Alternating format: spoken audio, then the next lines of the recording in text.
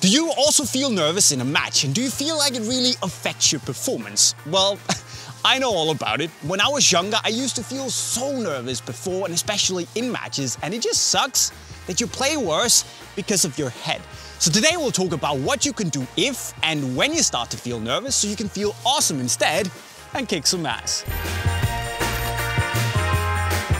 Now the first thing could be that if you're really good in training, but somehow your brain just freezes in matches and you can't do anything, maybe it's a mental thing. Because you're the same player, you have the same legs, the same body, the same skills, but maybe the whole seriousness of the match just means that you're afraid to make mistakes.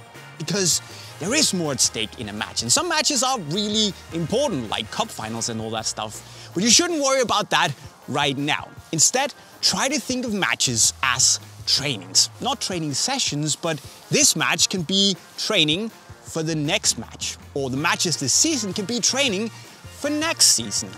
So think of it as a match where you go to play and you'll learn. Every time you play, you'll learn something. If you can take that into a match, it's a great place to start. Of course, you still need to be tactically disciplined and work hard and don't take stupid risks in front of your goal, but you know what I mean.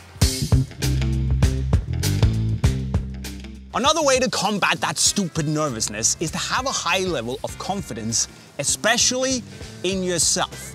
Because if you feel confident, you're more likely to play freely and thus probably better, but also less likely to let all those stupid mistakes get under your skin and start to make you nervous. So how do you feel confident then?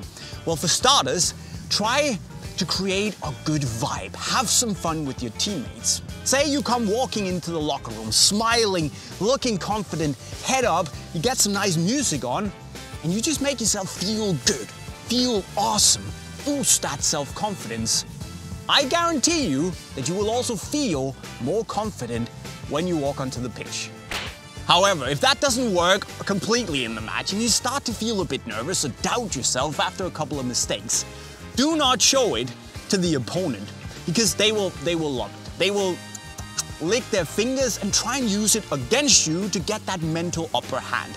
If they can make you feel less superior and like they control you, you've already lost. So instead, try to do everything you can to make it seem like you don't care. Everything they say, you don't care. Maybe you messed up 3-4 times, they took the ball every time. Nothing affects you. You know that you're an awesome player. That will be super frustrating for them to play against, and it will be harder for them to shake you and make you nervous. And step number 3 in all this whole feel more confident thing is to take your negatives and turn them into positives for the rest of the match. Did you just lose 2 or 3 one-on-ones against the defender? Well, good. Now he or she will think that you suck and that next time will be easy. Did you screw up a lot in warm-up? All cool, you've gotten all of the mistakes out of your system. I know it sounds a little bit silly, but if you can take the negatives, turn them into positives for the rest of the match, just in your own head, it's a lot better than if you take those mistakes and start to beat yourself with them. Turn them into positives, make yourself feel better. And if that doesn't work either, and the nervousness and the self-doubt just starts creeping into your brain, you can use a method that I personally use myself. Now, this is completely self-made and there's no scientific evidence, but I call it the 3-3 system, meaning that if I make 3 stupid mistakes that I normally don't make, they shouldn't happen, I force myself to go for 3 easy wins. That means that I either focus on nailing the next 3 passes or winning the next 3 headers or just getting the next 3 first touches on point. I just need to find something that I know 100% that I can achieve to get that easy win. Now, of course, you shouldn't do this for longer than you need to get the confidence back up. So when you feel good again, stop focusing on only surviving and start focusing on making a difference again. Because now you can do it, you feel good. 3 mistakes, go back to the safe options. 3 mistakes, that's all you have to do. But sometimes you're just having a stinker, and when that happens, there's only one thing you can do. That is to sit down, throw a tantrum, and to start crying. Of course not. That's basically the biggest no-go when you're playing a football match, because nobody, listen to me, nobody wants to play with a quitter. So if nothing works, you work. You work, you work, and you work even harder. If nothing works, you work. Now, instead of sulking and giving up when you lose the ball, just start walking and work hard. Because if you start sulking, you just give up, your teammates, A, won't care, or B, they will get really annoyed at you, and that downward spiral will just continue. But instead, even if you have a bad day, you just work harder than everyone else to compensate for not playing well.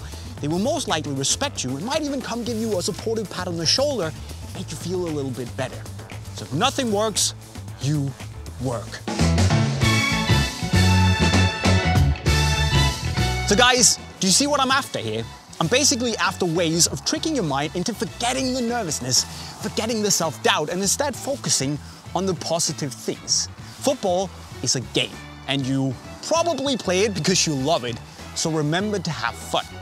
Now, of course, also, if you're the type of player like me who feel a little extra confident from getting all the latest gear, you can go up and buy everything you need from the link to unisportstore.com right over there. Or you can go and improve your football skills by watching the playlist right down there. And then finally, you can go and improve my confidence by making sure you subscribe to the channel with the notifications on. And with those words, stay sharp, guys. I'll be signing off. Cheerio.